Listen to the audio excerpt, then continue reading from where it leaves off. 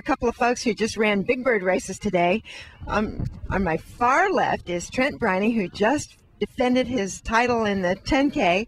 And in the middle here is Don Jackson, who just ran the 4K, and I think he did pretty well. Don, let's talk about your race a little bit. You're kind of a behind-the-scenes guy. You're the guy who gets left at home when they go traveling around the world, right? Actually, that's not really the case. I get to go to an awful lot of things. I mean, I was at Boston last year. I was at Chicago this year. I've been to the Olympic trials before. I've seen an awful lot. So people say that, oh, you get left at home a lot. No, I don't. I mean, I get to go to a lot of things. Plus local things like this that, are great for our local running community to be able to see, the athletes perform. So I get to see a lot. Well, I noticed this morning when you were warming up, you were wearing the new black and yellow and red shoes. Can you tell us a little bit about those? I got a picture of them. Yeah, those are the T4s. A lot of the guys, actually, I'm running, short stuff in those 4K, 5K mile road races. I'll run those in, but these guys can run those shoes up to the marathon. It's a really light, responsive racing flat that is made by Brooks. They're awesome, actually.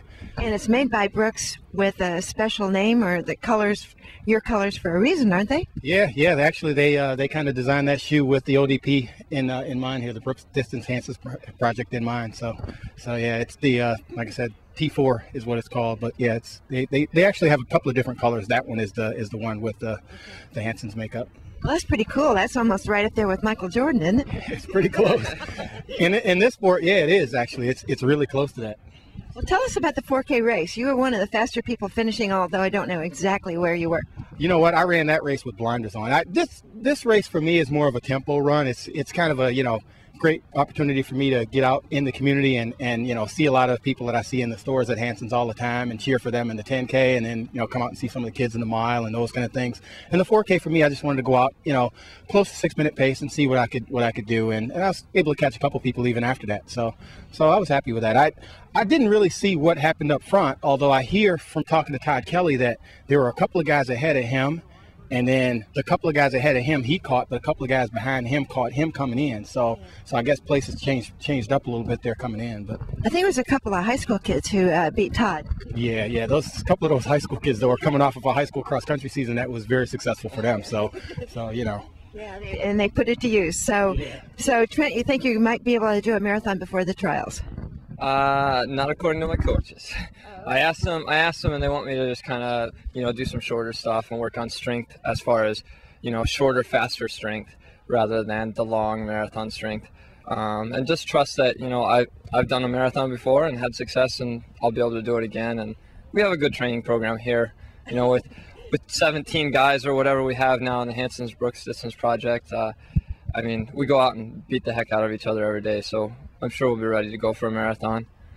Well, Trent, good luck. And Don, it's nice to see you out and about. Thanks for talking with us. Thank you. Thank you very much. Okay. We have here someone who ran the 4K this morning, and as I understand it, it was your first race. What's your name? Very first race, Carol Reed, R-E-A-D. And where are you from, Carol? I'm from Grass Lake, Michigan. And tell us about your first race. Well, this is exciting. I just started running just more or less to kind of stay in shape. When you get older, things kind of go south.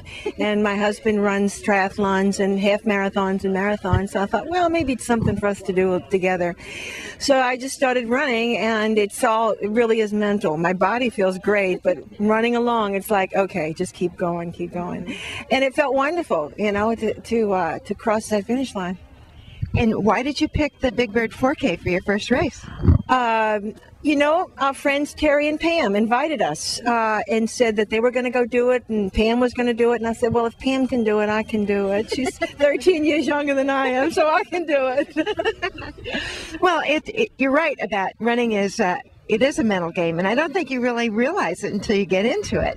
What are some of the things you told yourself as you were running along this morning? Well, I kept thinking about my kids. I've got 5 of them, 3 of them do marathons, and we all kind of stay in shape, and I kept telling myself, I can do it, and I live my life like that, saying I can do it, and you can pretty much do anything you want if you really want to do it bad enough.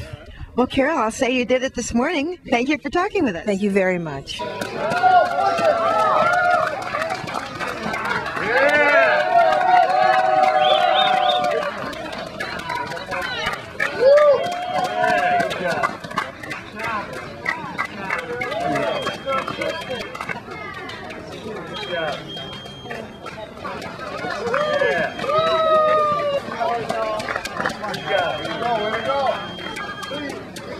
There we go.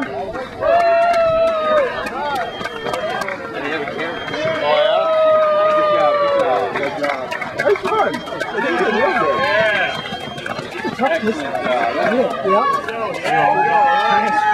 All right, okay. Get him up. Keep walking.